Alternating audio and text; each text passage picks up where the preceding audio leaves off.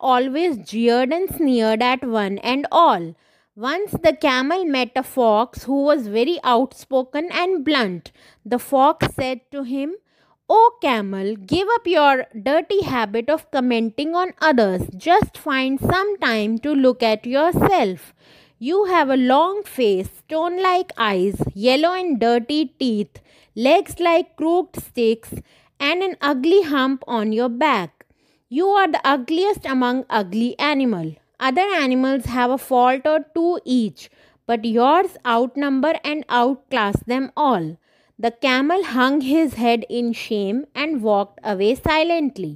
Moral of the story is, look at yourself and at your own faults rather than at those of others.